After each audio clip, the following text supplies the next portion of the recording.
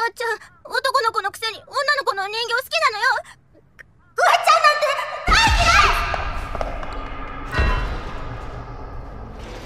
い! My Dress Up Darling is one of those shows that could easily be misconstrued for one of its more basic peers, mistaken for merely the sum of its tropes. However, it doesn't waste time getting to any given point and speeds through its genre's most cliché but seemingly mandatory story beats and themes within minutes instead of episodes. Its jokes actually make me laugh, from the gut, unlike many of the jokes from its slice of life, rom-com, and even pure comedy peers, some of which I genuinely enjoy, but just don't find all that funny moment to moment. The animation is gorgeous, especially in the moments when they know that you're going to appreciate it. Yes, the fan service is top tier, but it definitely goes deeper than that, with comedy-enhancing visuals and unique graphic elements that break up otherwise monotonous one-room conversation scenes, which would be plain boring in most other shows. Although the source material is a manga, you could be forgiven for thinking it might be a light novel. Lots of standing around in rooms talking, as well as the classic ecchi followed by hilarity ensues formula. However, as well as having far nicer visual production values than most shows of its sort and variety, it keeps the visuals interesting moment to moment with tons of cutaways to visualizations of the aforementioned conversations. That was a mouthful. As well as having tons of details in the way of gestures and mannerisms through the characters' hands and faces. This is also one of those shows that teeters back and forth between extremely wholesome and very much ecchi, which is something I personally adore when done exceptionally well. I love bouncing from the cliche but sweet touching scenes to the perverted jokes and brief but beautifully animated fan service, particularly in this case, because those brief high quality ecchi moments and the perhaps not always intentional moments of hilarity actually do a genuinely good job of once again breaking up what could easily have been a boring same old story about a sad MC-kun who is out of touch because of his interests and doesn't have friends or whatever, which is actually sort of what this story is about. Except that it's actually good. One of my absolute highest praises is how the show expertly breaks rules and gets away with it scot-free, blending moods or tones that don't typically go together, having lengthy scenes of two characters talking in the same room while managing to keep the visuals as well as the conversations interesting moment to moment, and using occasional, highly cliche, but in this case, effective story beat tropes.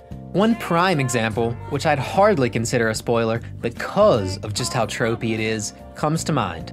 I was feeling we might be going into a slightly played out scenario when our MC-kun became scared of embarrassing our popular MC-chan. But they not only kept it funny throughout, they also made quick work of that plot point in approximately 2.5 minutes. That shows some real self-awareness, so who even cares if it's a cliche? Mere minutes later, our MC-kun has already gained some meaningful confidence in their relationship by being genuinely and uniquely useful to her as a unique individual with unique skills. Can you imagine it? Real character development out of a trope within minutes? What? That's impossible! That's the beauty of simplicity well executed. I also love how right out of the gate in episode 1, Marin, the occasional author surrogate, just says out loud all of the basic core ideas of the primary self-improvement message in simple terms, letting our MC-kun know exactly what he needs to put into action to start improving his quality of life and learn how to literally exist in society properly without being taken advantage of by people who aren't even his real friends. There's a finality to it that just that early in whispered, "Don't worry, bro. We're not gonna spend 12 episodes or whatever solving this very much relatable but ultimately basic issue. We're gonna have some real fun with this." That initial core message is simple but sweet and executed well. The show's soundtrack, including the stylish opening and ending, even including the most happy-go-lucky background beats, come off less as cheesy and forced as with many similar shows, and more as theatrical and one might even say a bit classy, as cheesy as that might sound. I fully realize subversive is an overused, dirty word in the anime analysis community, but it certainly subverts its own character tropes at the very least, and throws you a couple of curveballs with the jokes, such as when Marin offers Gojo some of her food, creating an obvious setup for the well-played-out, "oops, I offered someone an indirect kiss" joke, only for her embarrassment to actually stem from the fact that she eats often and misunderstands his indirect kiss embarrassment as him thinking she'll outgrow her cosplay outfit before it's finished. That on its own is certainly not wholly unique in the many comparable subgenres, but I do think that the show does it very well and in interesting ways. But anyways, what's this show even about? Cosplay? My dress-up darling is the story of a seemingly lecherous, but actually dead innocent man coming to grips with the culture of an ironically drop-dead gorgeous and popular babe, who's actually really into eroge, cosplaying, and simping for e-thoughts on Instagram and Twitter, which is really quite relatable. Wait, what? He, on the other hand, is actually initially borderline repulsed and confused by how depraved and degenerate, aka cultured, her tastes are, but ultimately respects her love for this world once unknown to him and empathizes with her passion for this surrogate to his own outcast passion of making and dressing Hina dolls. I know it sounds hard to believe, but her somewhat perfectly matched desire and dream of cosplaying as her favorite eroge character actually ends up coming off as genuinely endearing, even if it might sound cheesy and contrived on the surface. This is much due to the general quality of execution, but also just the balls the show has to do whatever it wants moment to moment. It teeters back and forth between its most trope-filled and wholesome scenes and its very much ecchi and comedic scenes, occasionally breaking all of those previously mentioned rules of consistent tone or whatever, and blending the two together into something that ends up feeling extremely wholesome nonetheless, because the character writing and production is just so much better than the vast majority of similar shows. While the fan service is certainly fan service, of the highest class might I add, much of the degeneracy actually helps to build a world that feels less like the extremes that are polite America and literal porn, and more like the real world, where in any given high school you can likely, perhaps reliably, find both the innocent to a fault types and the comfortably degenerate, lewd, cursing, teasing types, ready to corrupt them. The dynamics of the character writing really is a huge part of this, as I think is true with any anime or manga that can pull off these sort of hard turns effectively. While Kitagawa may seem perfect superficially, it's clear that she wasn't able to make the costumes she wanted properly even with clear guidance, and feels very much like she's hit a brick wall, and not for lack of trying.